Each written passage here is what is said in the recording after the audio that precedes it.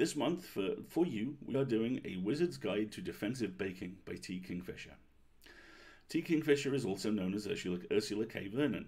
Ursula is a friend of ours and a just ridiculously prolific author whose husband has just acquired several new kittens. They are deeply lovely, profoundly odd people, and this is a deeply lovely and profoundly odd story, which I promise you is nothing of the sort like search and rescue. This is a very definite plan from us to, ensure that you have something perhaps a little nicer to play with after the last few weeks. I see some people in the chat are aware of the magic of Kevin, the world's most metal Disney princess. This pleases me immensely. He is a biker Disney princess. That is how you describe Kevin. He is, if you've ever seen old school... Tom and Jerry. No, is it Tom and Jerry? With the big bulldog. So it is Mark Antony is the name of the big bulldog, and Pussyfoot is the name of the kitten. That is Kevin. And there's even fan art of Kevin as Mark Antony with a little Pussyfoot kitten. It's adorable. Happy birthday for yesterday, Haven. I'm so glad you spent the day with your kitten chasing balloons around the room. That sounds amazing. I'm so jealous. Honey, we need pets. We really do. All stories are true. All of them. Especially this one. So, real quick, get comfy. Get some water. Eat a food. Take some drugs that you need if you need to take some drugs. Check down on pets and such. Check in on pets and such. I can assure you the bedroom door is closed, so there will be no Suave Catboy Lumberjack hours here tonight, thank you. And we'll kick off.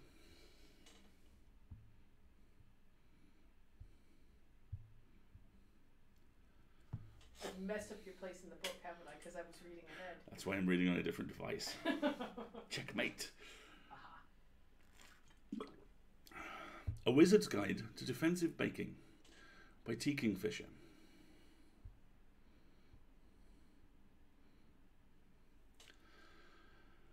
There was a dead girl in my aunt's bakery.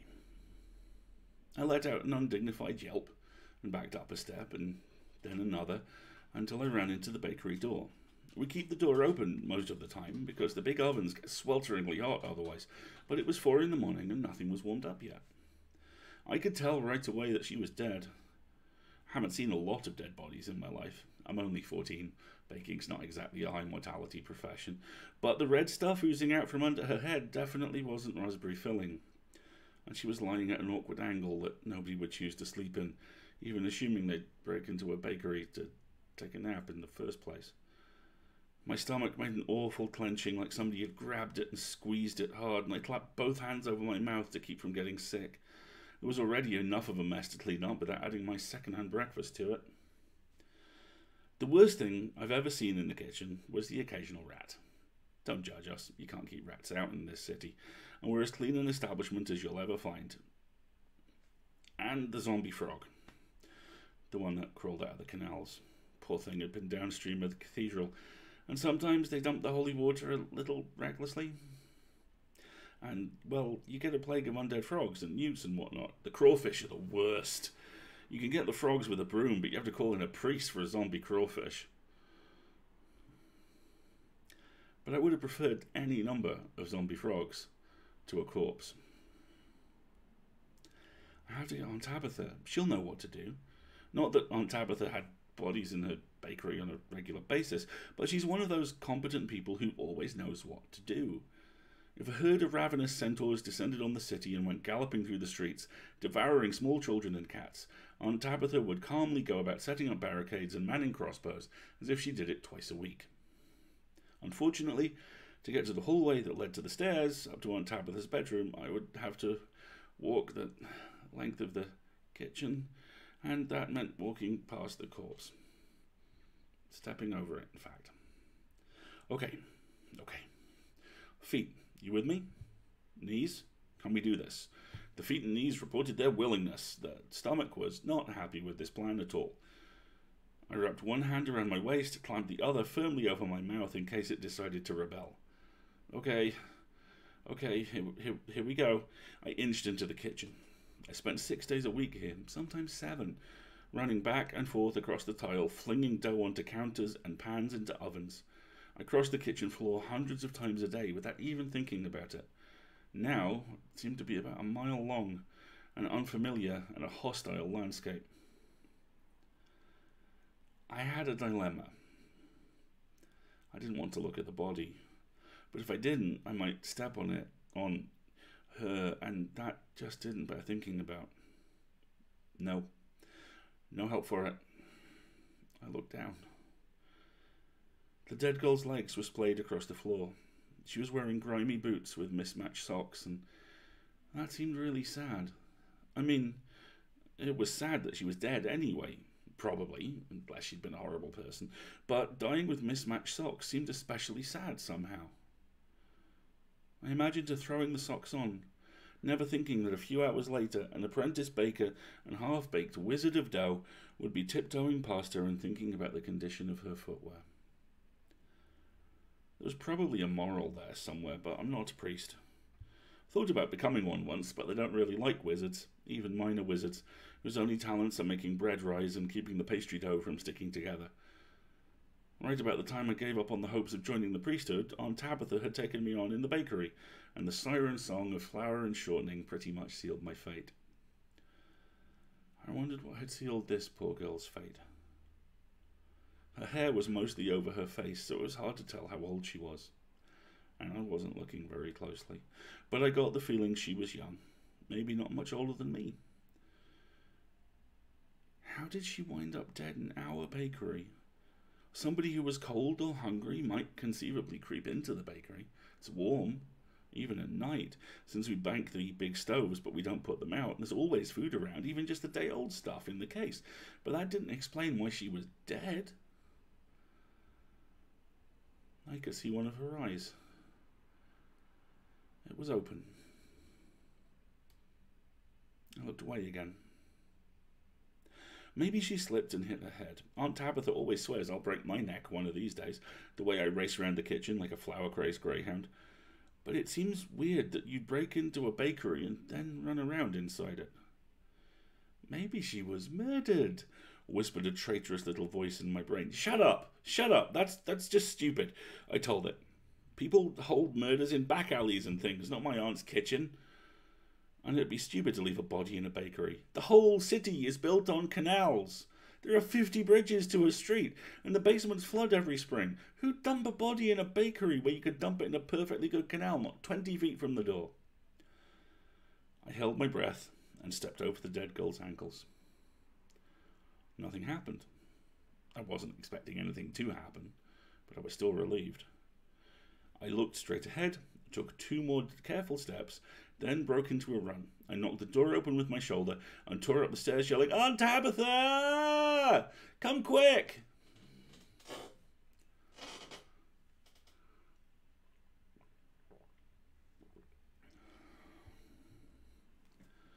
It was 4 in the morning, but bakers are used to getting up at 4 in the morning, and the only reason that Aunt Tabitha was sleeping until the decadent hour of 6:30 was because her niece had been finally trusted to open the bakery in the last few months. That's me, in case you aren't following along.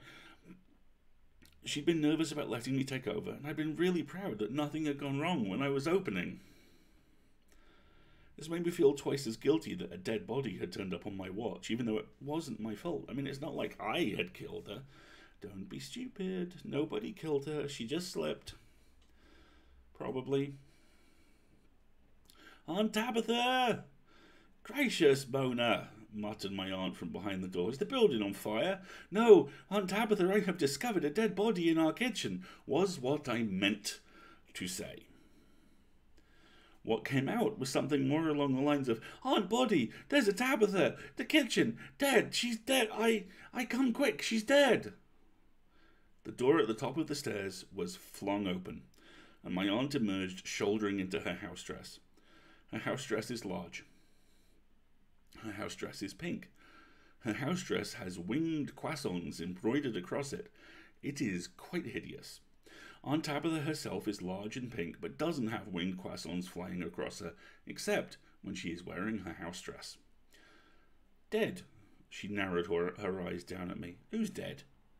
The body in the kitchen. In my kitchen? Aunt Tabitha came barreling down the stairs at top speed, and not wanting to be trampled, I retreated in front of her. She brushed me aside, not unkindly, and went sideways through the door to the bakery. I followed, poking my head timidly round the doorframe, and waiting for the explosion. Ah, Aunt Tabitha put a fist on each generous hip. That's a dead body, all right. Lord save us. There was a long silence. I stared at her back, and she stared at the dead girl, and the dead girl stared at the ceiling. Aunt Tabitha, what should we do? I finally asked. Aunt Tabitha shook herself. Well, I'll go wake your uncle up and send him round to the constables. You start lighting the fires and put a tray of sweet buns on. Sweet buns? We're going to bake. We're a bakery girl, my aunt snapped. Besides, never knew a copper who didn't love a sweet bun, and we'll be swarming with them before long. Better put on 2 trays. There's a dear. I drew myself together. Should I start the rest of the baking then? My aunt frowned and tugged at her lower lip. No, I don't think so. They'll be in and out and making a mess of things for a few hours at least. We'll just have to open later, I suppose. She turned and stalked heavily away to roust my uncle. I was left alone with the dead girl and the ovens. I could get to one of the ovens easily enough, and I poked up the fire underneath and threw another log on. There's this trick to keeping the ovens heated evenly, and it's the first thing you learn. If you have spots that are too hot or too cold, your bread gets full in spots and comes out lumpy and looking sort of squashed in places. I couldn't reach the other oven without stepping over her.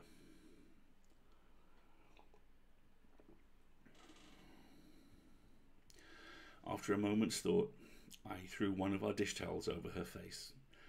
It was easier, somehow, if I couldn't see that one eye staring upward at nothing. I fired up the other oven. Sweet buns are easy. I could make sweet buns in my sleep, and occasionally at 4 in the morning, I pretty much do. I threw the dry ingredients together in a bowl and started whisking them together. I gazed up at the rafters so that I didn't have any chance of seeing the body. There was a brief shine of eyes as a mouse looked down at me, then scurried across the rafters on his way back to his mouse hole. By the way, having mice is actually a good thing, since it means we don't have rats anymore. Rats think mice are yummy. There were eggs on the counter and a big crockery jar of shortening in the corner. I cracked the eggs, separated out the yolks, perfectly, I might add, and dumped all the ingredients into a bigger bowl and started beating. I heard the front door open. I heard the front door close. Uncle Albert went out to get the constable. Aunt Tabitha was bustling around the front of the shop, probably getting ready to turn the first wave of customers away. I wondered how many constables we'd get. A couple, right? For a murder. Murders are important. Oh, would the body wagon come? Well, it'd have to, wouldn't it? We couldn't very well just set the body out with the garbage. The wagon would come, and then all the neighbours would think my uncle had died. Nobody would think Tabitha had died, of course. She was a force of nature. And they'd come around gossiping, and they'd find out there had been a murder, and... Wait, when did I decide it was a murder? She just slipped. I discovered that between not looking at the dead girl and wondering about constables that I had been kneading the sweet bun dough for much too long. Here's the thing. You don't want to knead them too much, or it makes them tough. I stuck a floury hand in the dough and suggested that maybe it didn't want to be so tough. There was a sort of fizziness around my fingers, and the dough went a little stickier. Now, dough is really amicable to persuasion if you know how to ask it right. Sometimes I forget that other people can't. I separated out a dozen evenly sized lumps of raw dough and set them on the wooden baking panel. Then shoved them into the oven with strict orders that they didn't want to burn. They wouldn't. Not burning is one of the few magics I'm really good at. Once, when I was having a really awful day, I did it too hard, and half the bread didn't bake at all.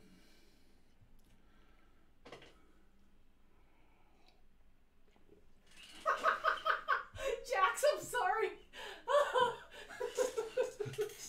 Jax has just put in the tweet. Did Marguerite write this? Did Marguerite write this? I wish I wrote this well.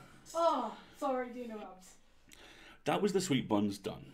I wiped my hands on my apron and dipped a cup of flour out of one of the bins. There was one other task that had to be done, no matter what, whether there was one body in the kitchen or a dozen.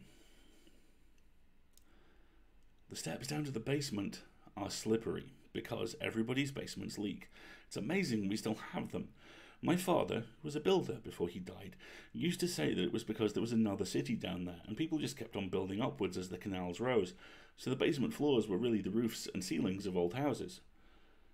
In the darkest, warmest corner of the basement, a bucket bubbled slowly. Every now and then, one of the bubbles would pop and exhale a damp, yeasty aroma. "Come on, Bob," I said, using the sugary tones you'd use to approach an unpredictable animal. "Come on. Got some nice flour for you." Bob popped several bubbles, which is Bob's version of an enthusiastic greeting. Bob is my sourdough starter. He's the first big magic I ever did, and I didn't know what I was doing, so I overdid it. A sourdough starter is kind of a gloppy mess of all the yeast and weird little growing things that you need to make bread rise. The taste of the bread can change a lot depending on the starter. Most of them live for a couple of weeks, but in the right hands they can stay alive for years. There's one in Constantine that's supposed to be over a century old.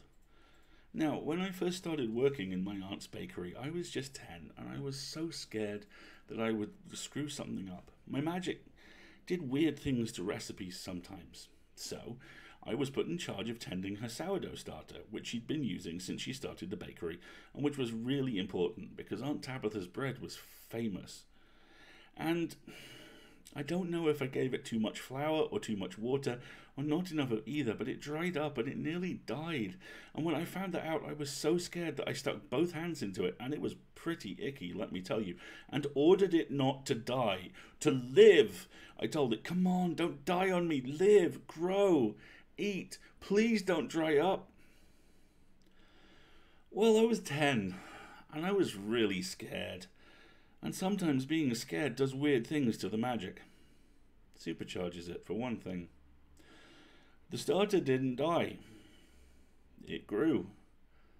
A lot. It foamed out of the jar and over my hands, and I started yelling for Aunt Tabitha, but by the time she got there, the starter had reached the sack of flour I'd been using to feed it and ate the whole thing. I started crying, but Aunt Tabitha just put her hands on her hips and said, "It's still alive, it'll be fine," and scraped it into a much bigger jar, and that was the beginning of Bob. I'm not actually sure if we could kill him anymore. One time the city froze so hard nobody could go anywhere, and Aunt Tabitha was stuck across town for 3 days, and I couldn't get down the block, and nobody fed Bob. I expected to come back and find him frozen, or starved, or something. Instead, the bucket had moved across the basement, and there were the remains of a couple of rats scattered around. He hadn't eaten the bones. That was how we figured out that Bob could feed himself.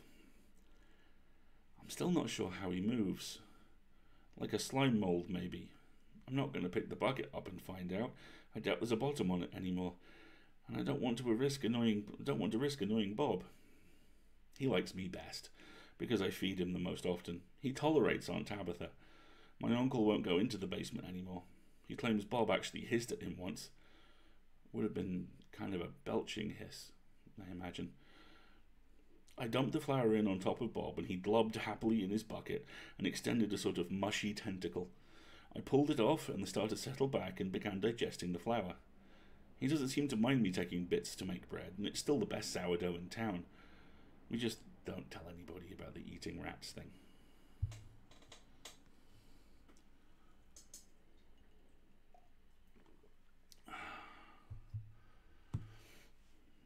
Chapter 2.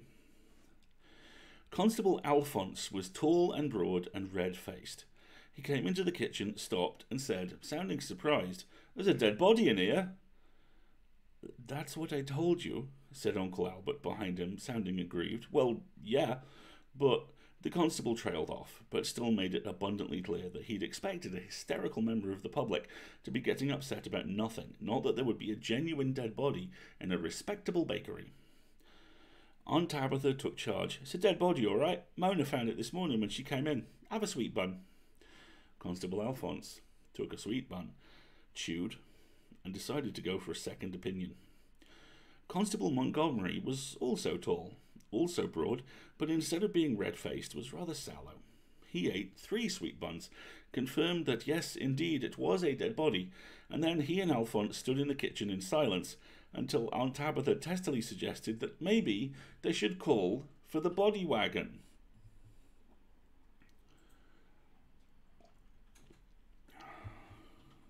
We'll need the coroner, said Montgomery, and helped himself to another sweet bun. Coroner, yeah, agreed Alphonse. They went out.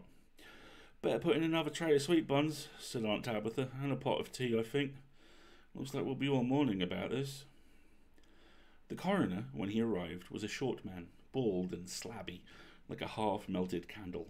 He ate most of a tray of sweet buns by himself, but I didn't get to hear what he said, because once they started moving the body, Aunt Tabitha shooed me out to the front of the store to take care of customers.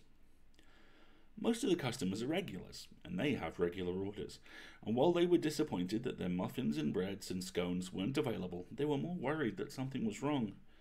I repeated over and over again that everything was fine, somebody had just broken into the kitchen and the police were looking into it, but nothing seemed to have been stolen, and we were hoping to be open for business later today. Nobody's safe anymore, said old Mrs. McGrammer, 1 lemon scone, no icing, with a sniff. She rapped a cane against the counter for emphasis. Imagine! Someone's breaking into a bakery. We'll all be murdered in our beds soon, and no mistake.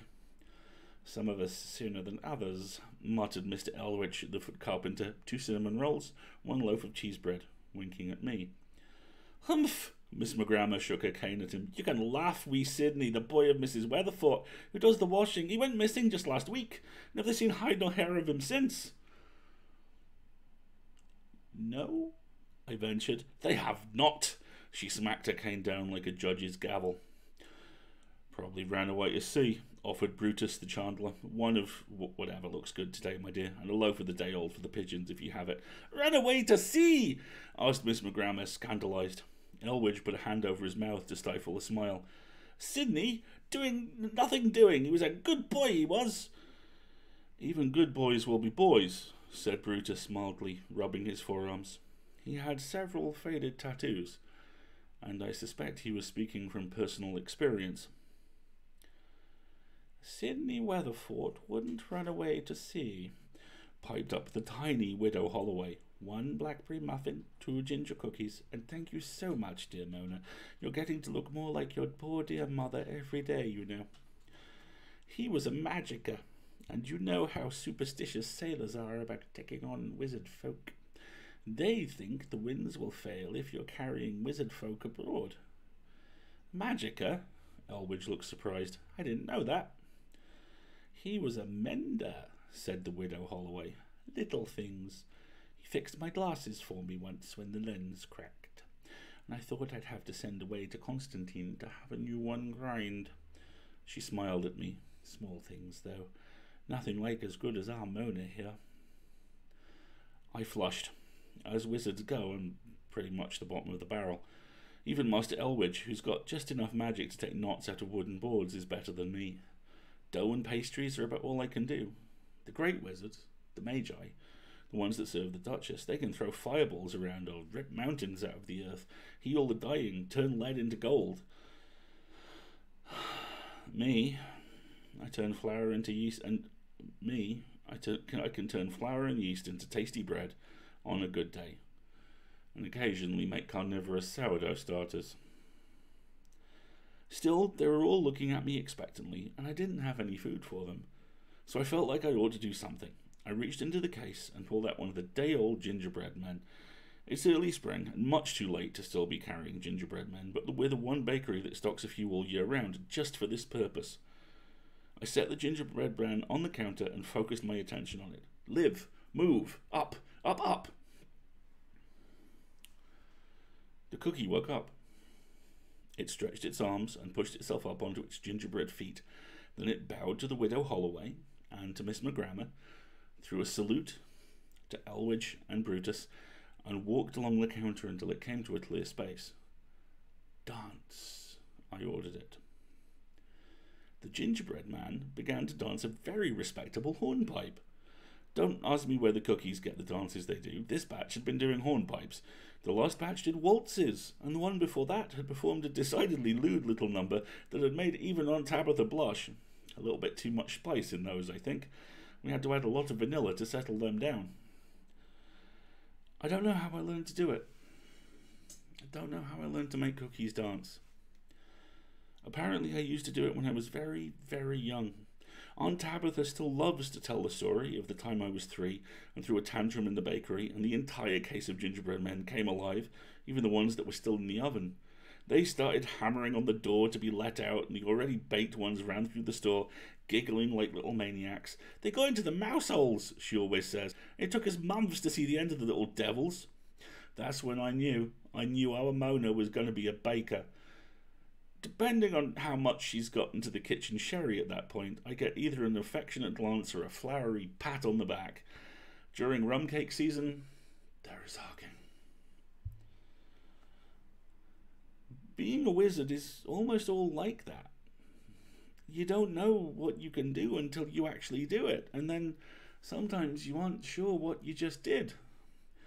There aren't teachers who can help you. Everybody's different. There's usually only a couple dozen magic folk in any given city anyway. A few hundred if it's a really big one. Maybe in the army the war wizards get special training, but down here it's all trial and error and a lot of wasted bread dough. Anyway, the cookies. For me, it works best with cookies that are mostly people or animal shaped, something to do with sympathetic magic. The parish priest said, 6 loaves of plain bread and, oh, all right, 1 berry scone, but don't tell the abbot. And it had to be something made of dough. The puppeteers who put on the Punch and Judy show in the park, they can make wooden puppets dance, but I could focus on wood until I got a splitting headache and it'd just lie there. Dough is all I can do. It's not a very useful skill. But it is handy on occasion. If I can't get something at the back of a shelf, I can usually get a gingerbread man to climb up there and push it forward until I can grab it. We bake up a new batch once a week. Aunt Tabitha says that if nothing else, it's good advertising. I've heard, well, overheard, wasn't supposed to hear it, that there are some people who won't come into the bakery now that I'm here. I don't know if dancing gingerbread bothers them, or if it's the notion of a magicka baking their bread. I think Aunt Tabitha lost a couple of regulars when I started working. She's never said anything about it. I figure, if they'll let a little thing like that bother them, they deserve to miss out on the best sourdough in the city. Anyway, the gingerbread man finished his hornpipe and bowed to his audience, who applauded. Even Miss McGrammer, unbent enough to smile, and she's one of those people who watches magic folk like they're about to run mad or explode into a shower of frogs. The cookie blew a kiss to the widow Holloway, who giggled as if she were a much younger woman, and then marched back to his bin. "Thank you," I told it. "That's enough for now." It saluted me. This batch was rather military, now that I think of it. Maybe we went heavy on the cardamom, and went back to being an ordinary cookie. "Very nice," said Master Elwich. "It's not much," I said, embarrassed.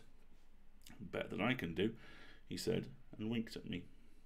I know he's another magicka, but I've never seen him do anything but straighten bent wood. Still, that's got to be more useful than making cookies dance. When everyone had been shooed out of the shop, which took a while in the case of Miss McGrammer, I went back into the kitchen, just in time to be accused of murder.